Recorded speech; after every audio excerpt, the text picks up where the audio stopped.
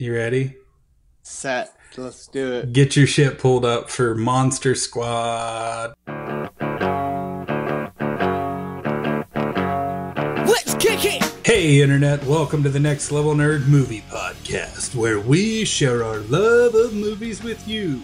Yes, you, Mike Myers. Most of the time, we discuss, defend, and promote movies we enjoy that weren't considered critically or commercially successful. Sometimes we just ramble. So do us a solid and remember to send us all the likes and positive reviews you can afford, and be sure to share the podcast with friends and family.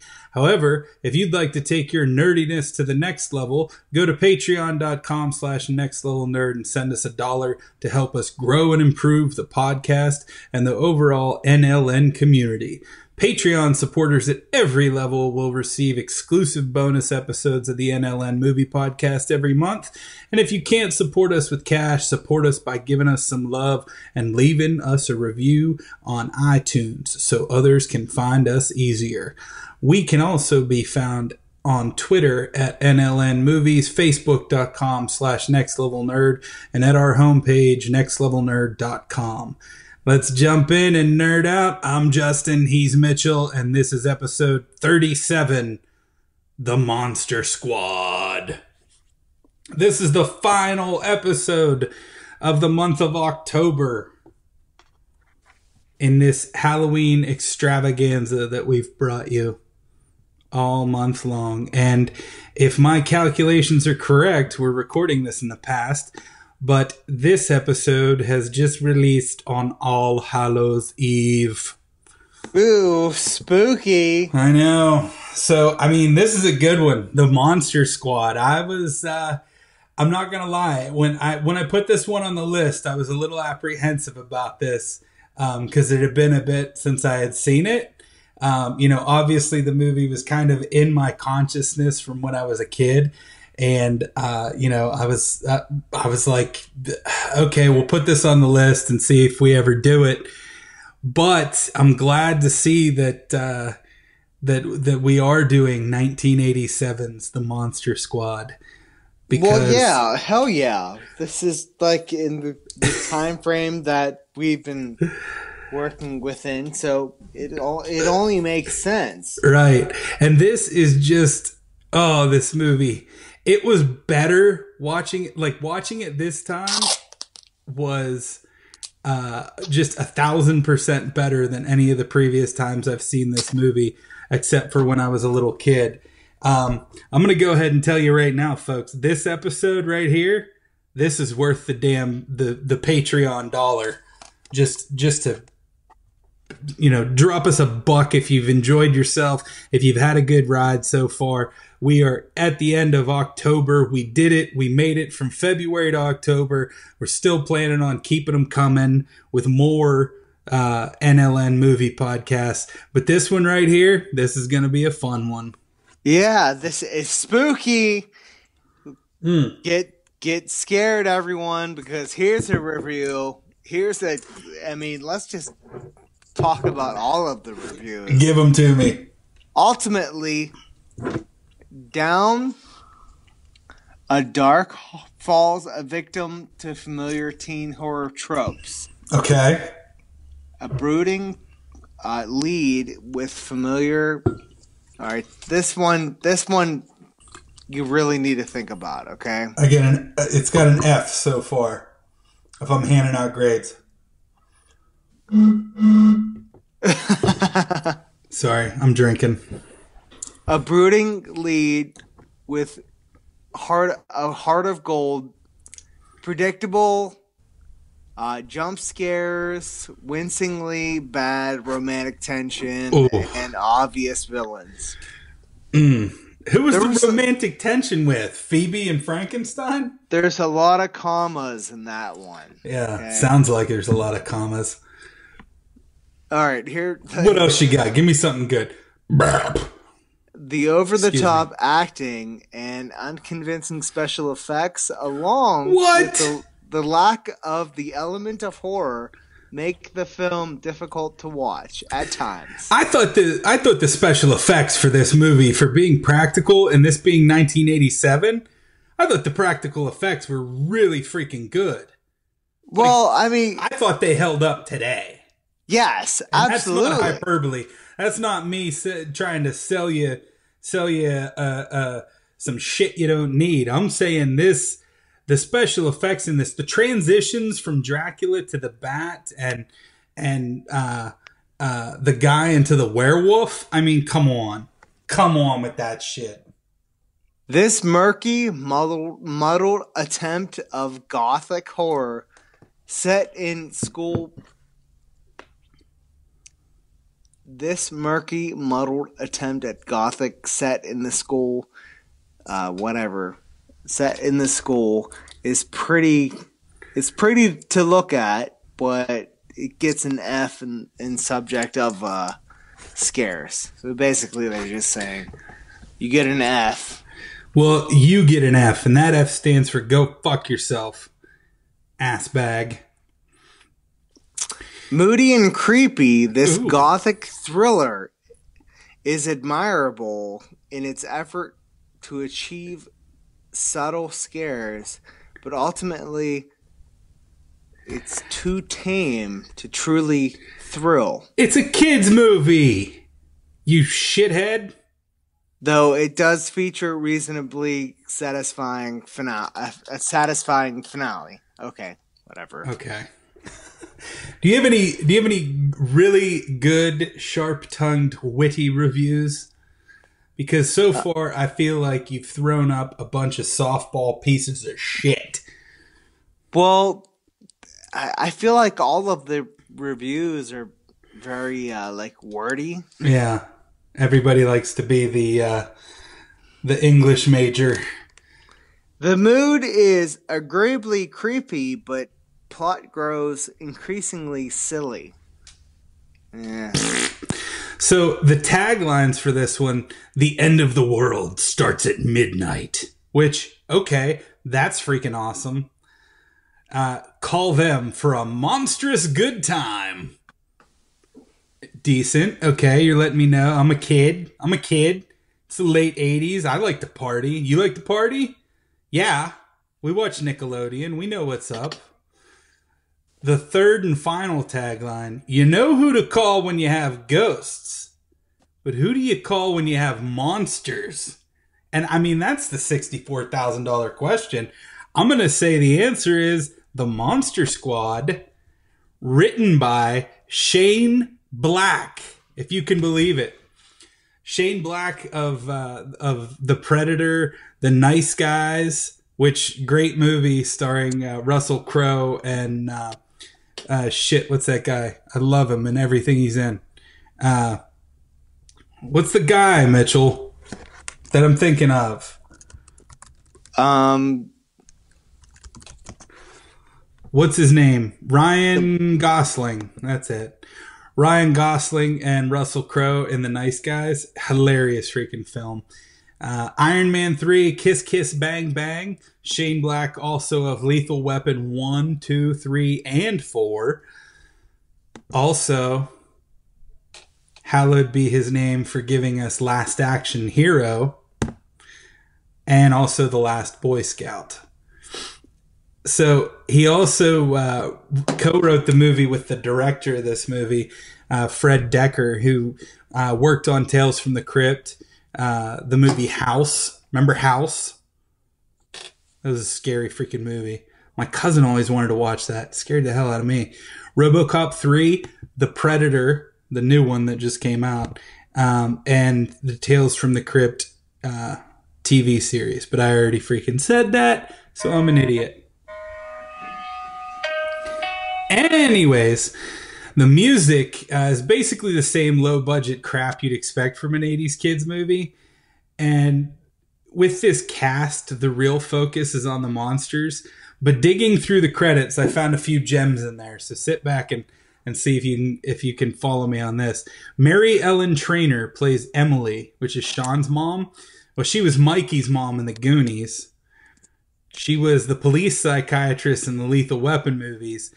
And she was also in Little Giants and a bunch of good stuff, but in smaller roles. She's pretty much the biggest star of the film.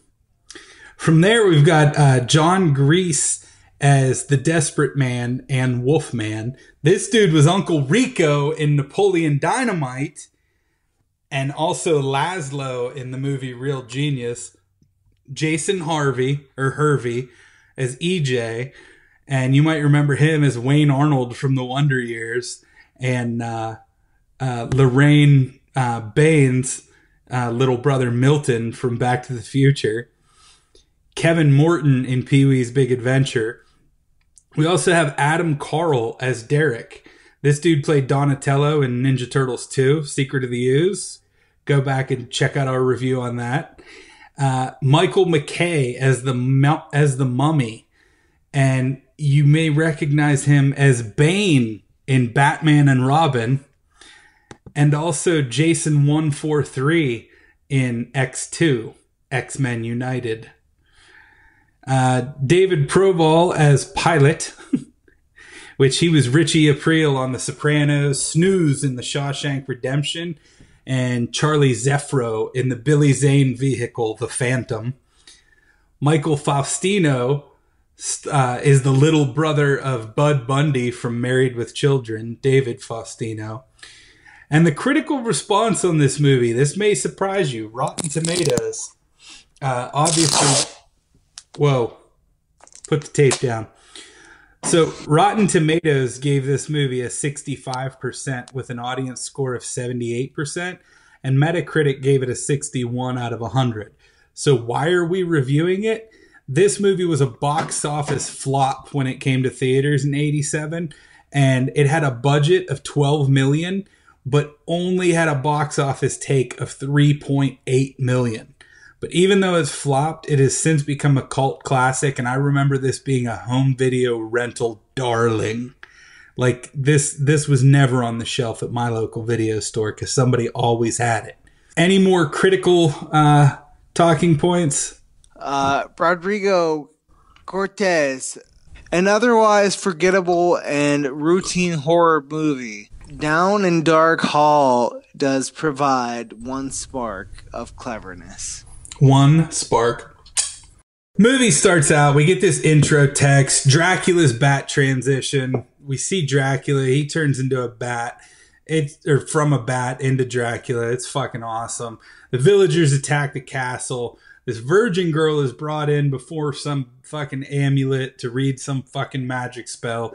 And this opening scene is just intense. Bodies are rising from the dead. People are going crazy. Vampires are getting staked through the heart. And some fucking black hole opens up and starts sucking everyone into it. And you're like, okay, well, what the hell was that? What's going on here? And we cut to present day. We see these two boys are getting their dicks knocked around by some assbag bald principal who's giving them the business. And this is Sean and Patrick. They'll be our main leads. They explain that they have this monster fan club, and that's why they were drawing sweet pics of monsters and shit and not paying attention in science class. So right around the 9-minute mark, we finally get introduced to a kid being fat shamed by Wayne Arnold. And even his friends fat shame him by just calling him Fat Kid. Like, that's this kid's name throughout the entire movie. They just call him Fat Kid. And then they start tossing around some homophobic slurs and calling each other's homos and faggots because that's just how the 80s were, I guess. And then this badass, super cool kid who should have been played by Corey Feldman. Complete missed opportunity. This kid rolls up in all black on a fucking BMX, and it's like he's on a Harley, dude. And he takes a match and he lights it off his shoe and lights a cigarette.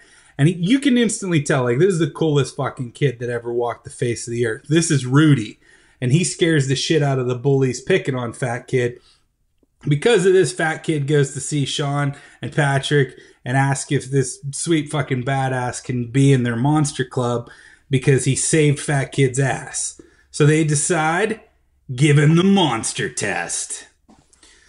So we cut to a cargo plane where Dracula goes all Con Air and beats up the pilot before turning into a bat and dropping into a swamp with the coffin that with a coffin that was on this cargo plane. And then we go back to the clubhouse. The kids are fucking grilling Rudy. and the audience. I mean, they're giving us all some monster trivia, like how to kill a werewolf and shit like that. And Sean's younger sister, she also wants to be in this highly exclusive club. So Sean goes inside and finds out his mom bought him a book at a flea market or some shit written by Abraham Van Helsing, and he's just amped, dude. Like he's just coming in his pants, excited because he's a big monster fan. Van Helsing is the dude in his world.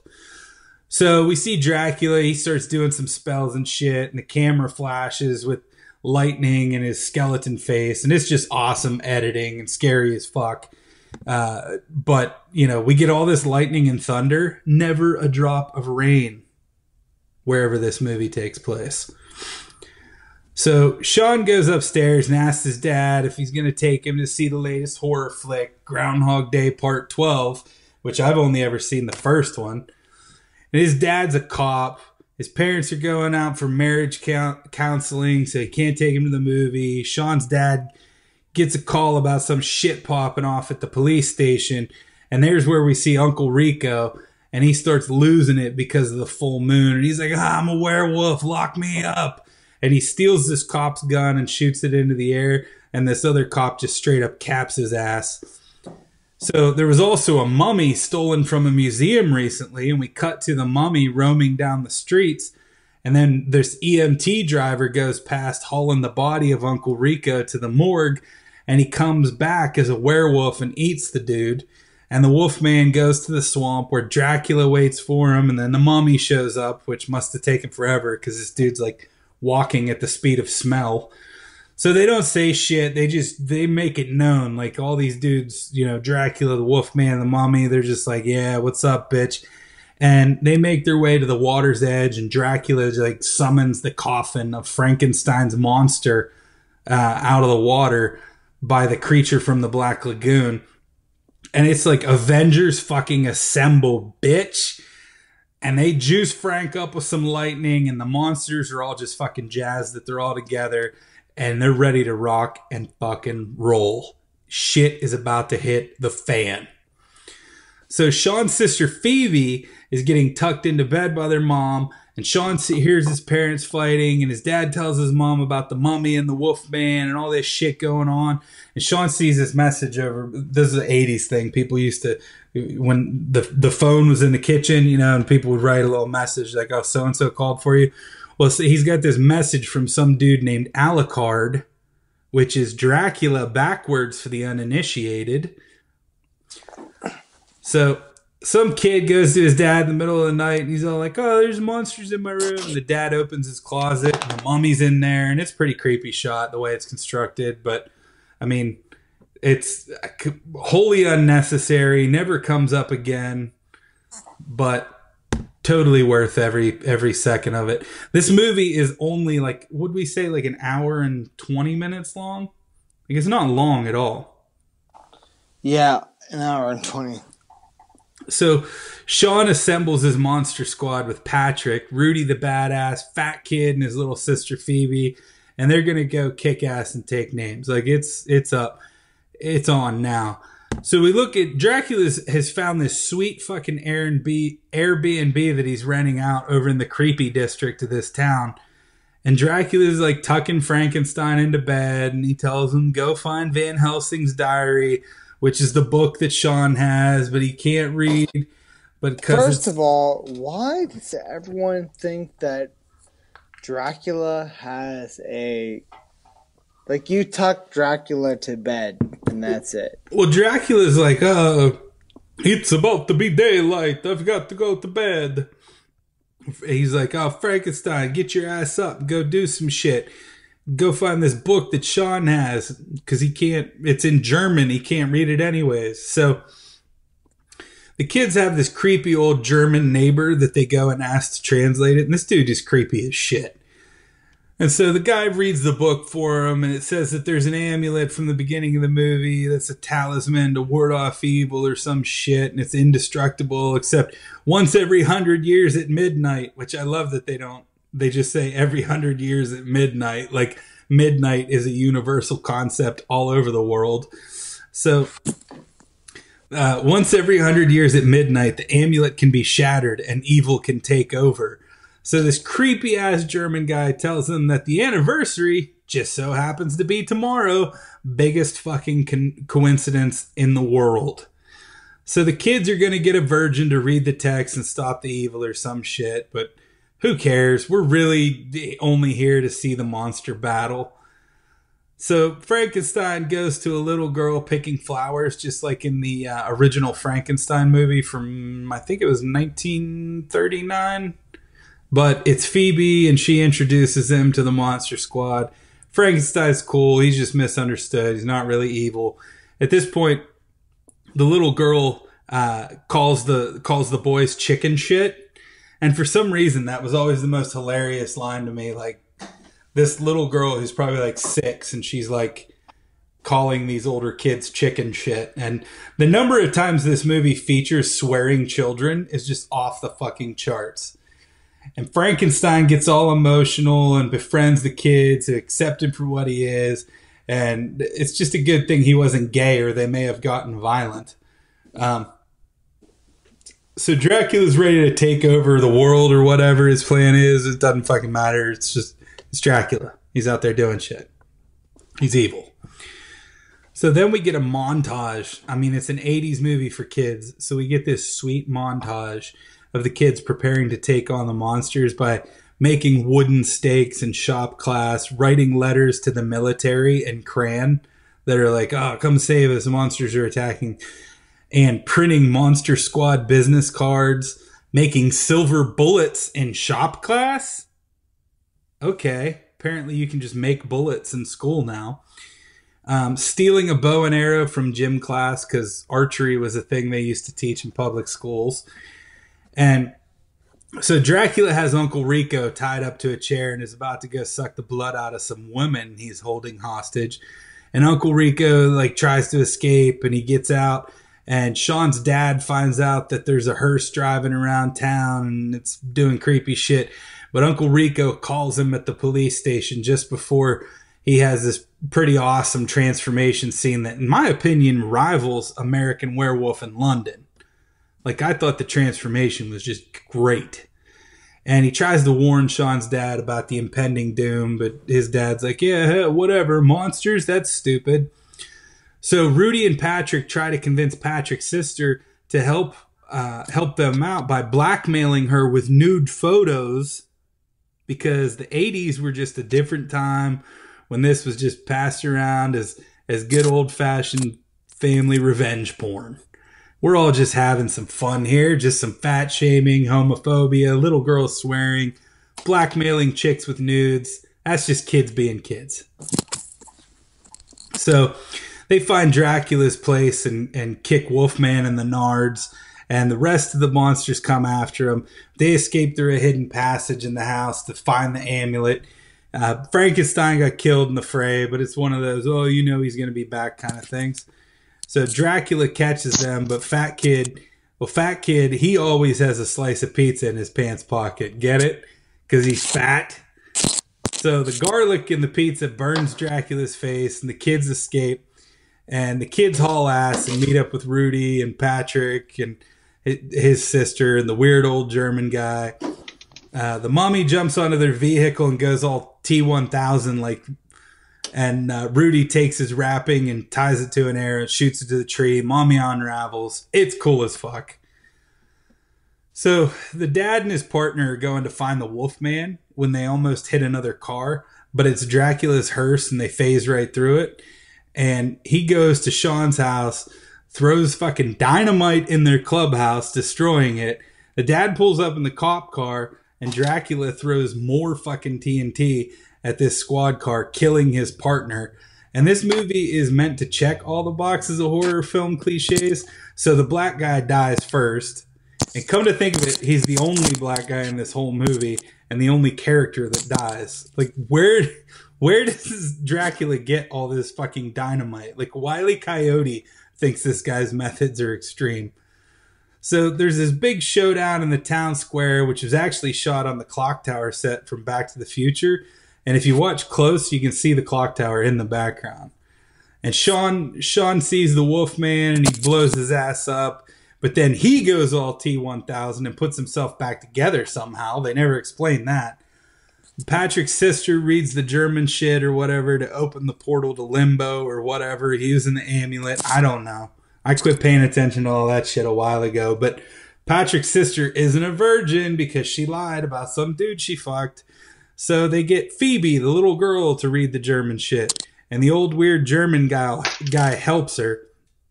Rudy shoots the Wolfman with that silver bullet he made in school. And he turns back into Uncle Rico and thanks him for killing him. And Fat Kid shoots the creature from the Black Lagoon in the torso with a fucking 12 gauge and effectively saves Wayne Arnold from certain doom. The bullies now respect Fat Kid, and he tells them, "My name's Horace," and cocks the shotgun. He's just a total badass.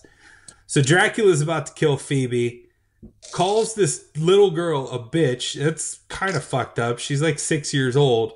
And just then Frankenstein shows up and tosses Dracula into a picket fence. He's fucked.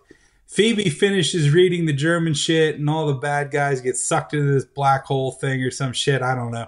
Van Helsing pops out of the black hole and kills Dracula like a credit-stealing bitch. Like, this movie wasn't about you, Van Helsing. What a fucking prick. Frankenstein ends up dying for real this time, and everyone's sad, especially Phoebe. But, I mean, I can't get past the scene stealing of Van Helsing. Such an asshole. So there's all this paper all over the place, like in Ghostbusters 2, because I guess that's the best way to show that the town has been through some shit, is that everybody throws out their paper recycling into the street. And the army rolls up and is like, "Where's the monsters? What the hell's going on here?" And Sean is all, "We're the Monster Squad." And they high five and the credits roll over this really bad original song about the Monster Squad. And this ending always makes me think of the Ninja Turtles Cowabunga high five closing at the end of the TMNT movie. And obviously, 1987 was a very different time. But if you grew up in that era and looked past all the blatantly offensive shit, it's a solid flick. I tried to watch this with my son last year because I remembered seeing it when I was little and loving it. And he was 7. And I had to pause the movie several times to answer some questions he had, like, what is a homo? What is a faggot? What is a virgin? And I also had to tell him that if I ever heard him use the word faggot to disparage or belittle someone, he would be in the deepest shit of his life. Like, to me, that word's close to, but not exactly on par with, the N-word. It contains some hatred, but not as much history as the N-word. And so while I enjoy this movie, I'm not a fan of those homophobic slurs. I'm just not a fan of putting anyone down for being different and trying to raise my kids to be good people. Whatever. I'll get off my soapbox now. But I'll tell you what I won't do, Mitchell. What won't you do? I won't stop because, Mitchell... Don't stop, baby. Because the soapbox that you're on, we love it. Well, Mitchell, I'm going to go on a rant. Oh, okay. Go on a rant, baby. You missed your cue. Dun, we'll fake it. This movie is a celebration of the classic Universal monster movies and their crossovers like Frankenstein meets the Wolfman and the House of Frankenstein.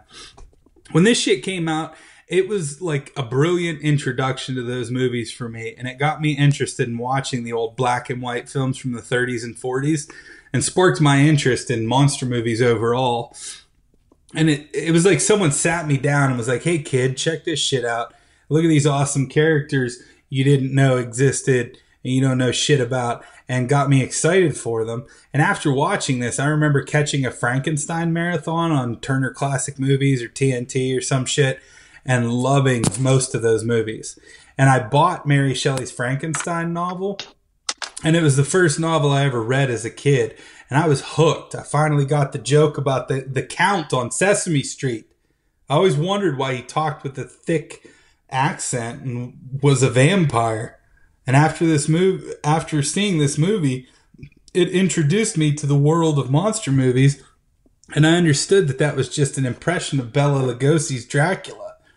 But to be perfectly honest, until 2004's Van Helsing, starring Hugh Jackman and Kate Beckinsale, this was my favorite monster mashup movie. These characters were basically part of the first connected film universe, which Universal tried to reboot with the recent Mummy movie. Sounds like he slammed into something. Mitchell got up to use the restroom.